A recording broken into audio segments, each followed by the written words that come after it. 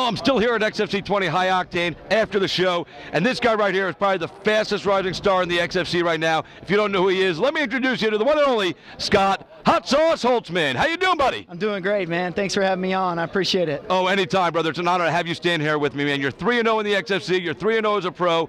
Big things in your future, man. The crowd was lit up for you tonight. The funny dudes in the red morph suits. What's going on with your world right now? Man, I don't know. It's an honor to be able to fight in my hometown, you know, and those fans, you know, it could be the other way around. I could have nobody coming to watch me, so, you know, they can wear whatever they want. I don't care.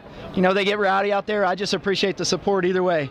So how do you feel about your performance tonight? Did it go exactly the way you wanted, or was there a couple of glitches in your game?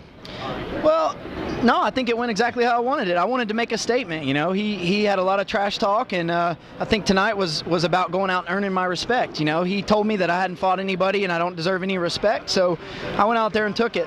And that was what tonight was all about, I think. So I just wanted to take the fight to him. How do you think he feels about you earning the respect tonight?